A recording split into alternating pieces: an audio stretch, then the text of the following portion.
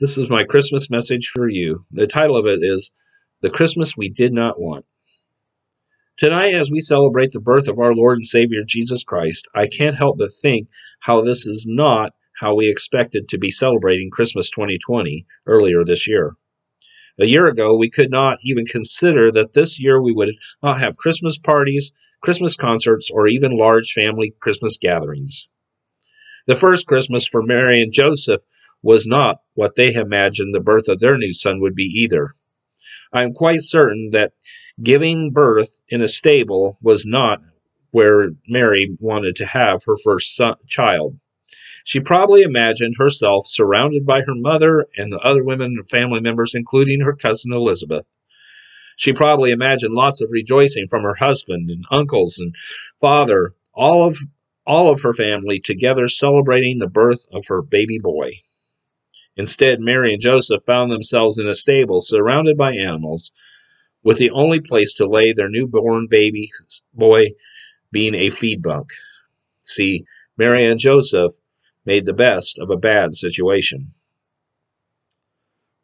If we fast forward over 1900 years later to the muddy battlefields of Belgium and France in World War I, the soldiers of the British, French, German, and Belgian armies, along with civilians whose homes had once stood, were replaced by muddy, swollen, water-filled trenches.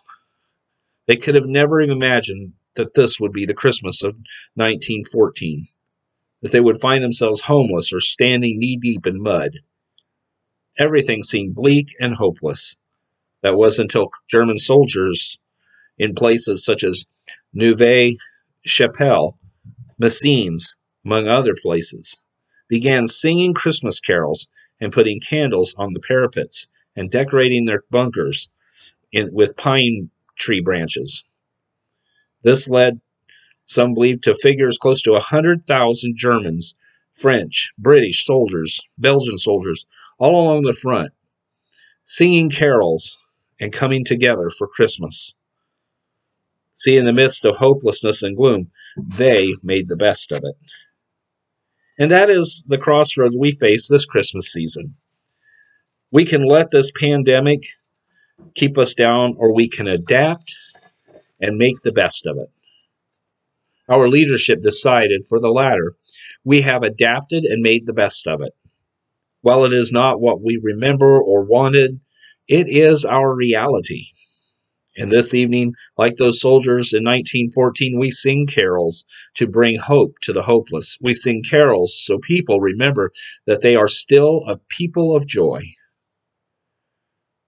that we are a people who will not submit to the darkness, but will adapt to continue to be a light in our community.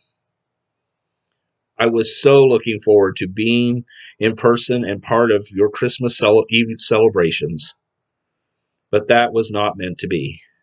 However, in spite of not being able to be present, my heart goes out to you and my family. Pastor Luann, Caitlin, Sarah, and Lydia all wish you a Merry Christmas and a blessed New Year.